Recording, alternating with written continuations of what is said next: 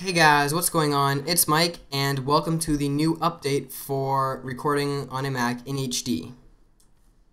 So let's get started.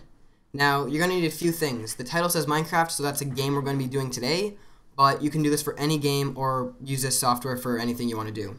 So first thing you want to do is get the programs you need. You're going to need ScreenFlow 4 by Telestream, so telestream.net, then go to Products and click ScreenFlow. What you can do then is you can then go to either use a free trial, or you can buy it for $100 or $90 if you get it from JourneyEd. Then once you have that, you're going to need Minecraft, so you can make an account and buy it. Then after that, you can just install them and you are set. You don't need these anymore, so I'm going to get these off the screen. So then the next thing you're going to want to do is you're going to want to open up Minecraft. And my suggestion is to turn hiding on and maximize the screen. That is just my preference because then you can condense the video down to whatever size you need, or you can rescale it to whatever you need before you start recording. Now, once you have this set up, you then want to go into ScreenFlow, open it up, and a little dialog will appear right about here. It's not showing up for me because I'm currently recording, but it is the Configure Recording option. It allows you to pick which monitor to record, if you want to use a webcam, which microphone, and whether or not you want to use computer audio so you can record the game or record a video that you're watching. I do that because it's Minecraft.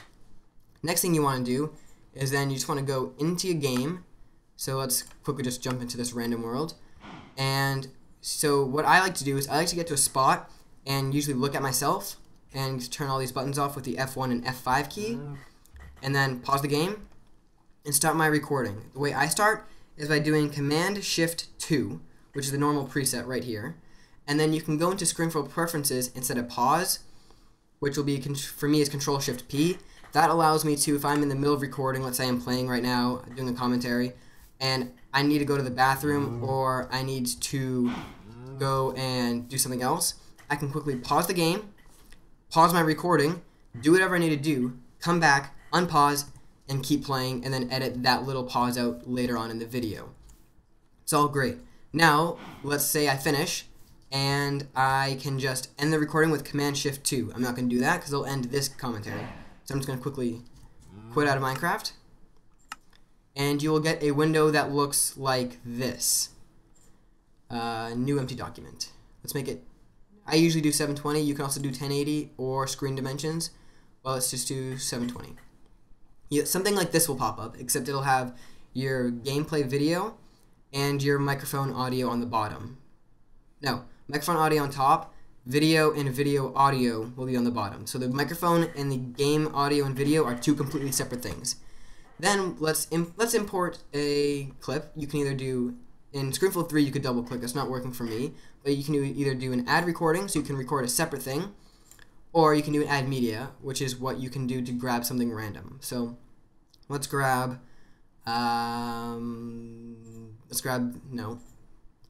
this. Let's grab my intro. Can't drag anymore. Let's drag my intro, and let's drag my outro. So I'm going to drop these two in, and this one right at the end of it. This is going to be basic. There's not going to be any commentary on top of it. So as you can see here, with this button, you can crop the dimensions down to whatever you want. When you finish a recording, it will be set to your screen dimensions. If you want 720, make sure you click this, or you can do it afterwards, but it's a lot better to do it before you export. So I like to set mine to 1280 by 720, and click apply, and it sets everything down to that. Now normally, my my video screen will appear like about this much bigger than everything else. So what I do is I just resize it down, and then I just skip to here. And what happens is most of the time you'll have this gray bar in the top of the screen.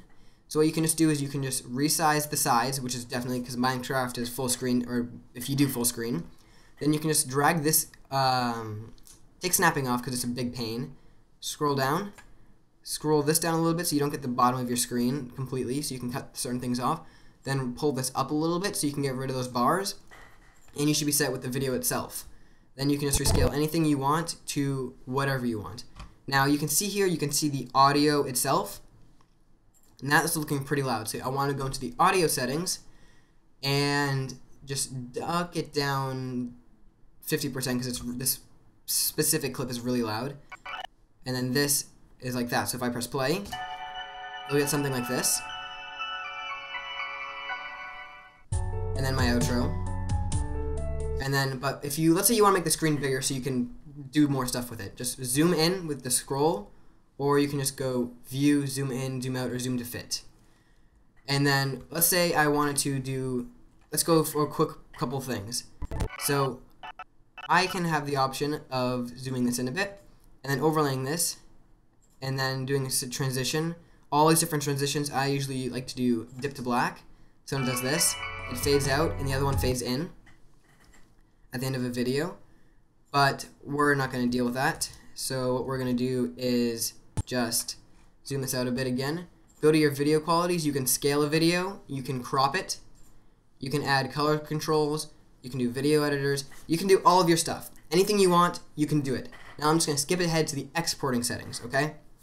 So keep in mind, ScreenFlow is a very, very CPU intensive program. When you're exporting, it uses like 600% of my CPU's cores. Don't ask me how that works, it just does.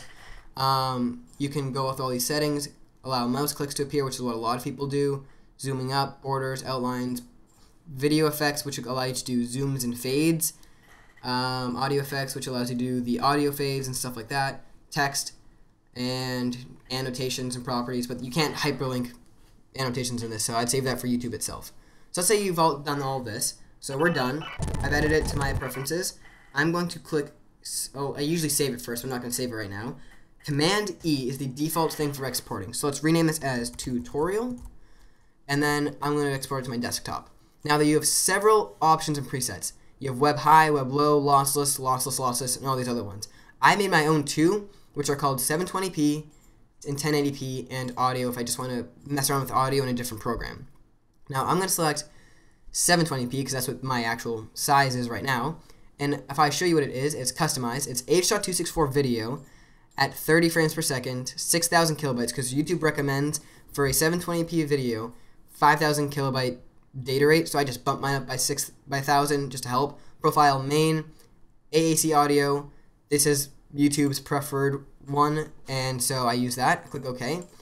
And now I can add motion blur for transitions and stuff like that to make it look better. You can scale it to whatever size, like I said earlier, but it's better to do it inside the actual video. I just click scale to 100%, so it keeps it at that. Now, for people who are used to ScreenFlow 3, there is an option to get that user interface back than what I just showed you. So if you go under the Web High program, so if I go into Web High and customize this, no, it's not you, it's lossless, and customize this, you get this little dialog box. This is a little more controlling, but it's going to have a huge file when you record the actual video, because it's rendering, everything is raw data. You're not going to get anything compressed or little artifacts. It's the pure video that you watch.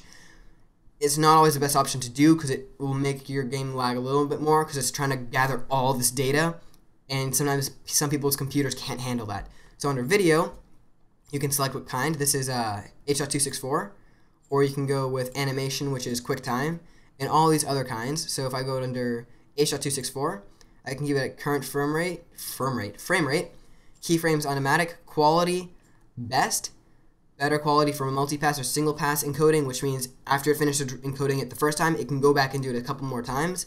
But this is just a little weird and confusing for some people and who don't know how to use video stuff and are just trying to record a video. So I don't use this setting. I just use my 720p, and the 1080p one is for 10,000 kilobytes per second because YouTube recommends, I think, 8,000 or 10,000, one of those two.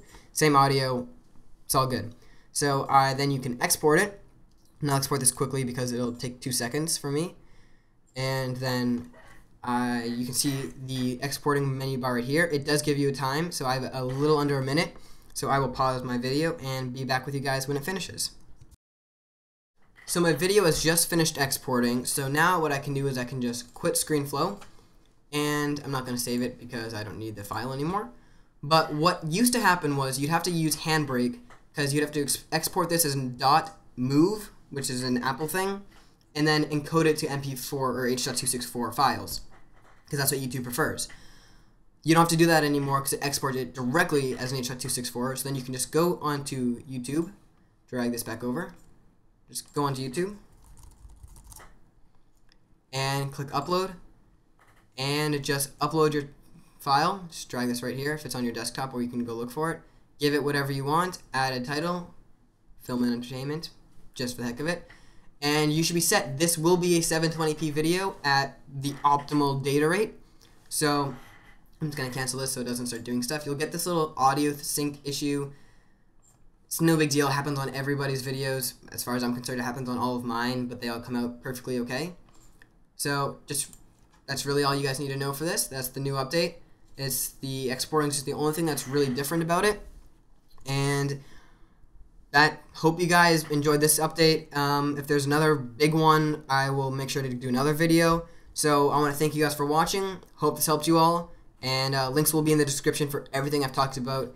The ScreenFlow, Minecraft, Journey Ed, and any other things you might want to use. So links will be in the description. Guys, this is Mike, signing off.